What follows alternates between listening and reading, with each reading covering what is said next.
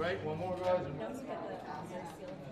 You know, it's interesting because I feel like this movie's coming out at a really interesting time, and you bring up a really good point with social media. Everyone's always like looking into other people's, Instagram, Twitter. You're just like looking at other people's lives, and it's an interesting phenomenon that's going on right now, and it becomes like a lot of people are obsessed with it. And it was an amazing article about how people are obsessed with their phones, and it's that thing of needing to be connected and into other people's lives and worlds and whatever. I don't know what that is. I definitely think it's at its peak right now, for sure. So I think the film is coming out in a very appropriate time. Does that make the desire for privacy even higher? 100%, especially for someone who, is fortunate enough to have the job that I have. That is definitely a part of it, where you're constantly balancing keeping your life private, but also trying to include, your fans into your life.